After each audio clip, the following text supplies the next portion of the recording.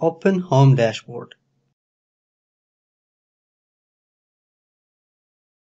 Click the AirPlay icon. Open the AirPlay and HomeKit settings. Make sure the AirPlay icon is on. You can adjust the password confirmation type.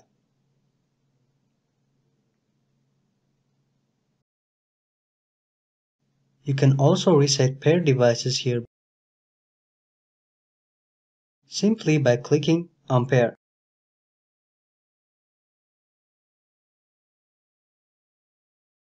Moreover, you can find information about the AirPlay, like AirPlay version and others.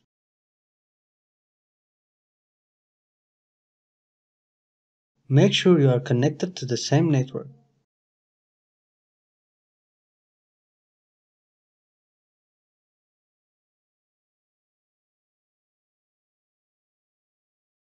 Open the content you want to push and click the broadcast icon.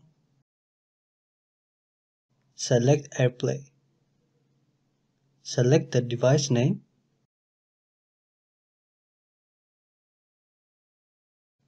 Enter the password and click OK.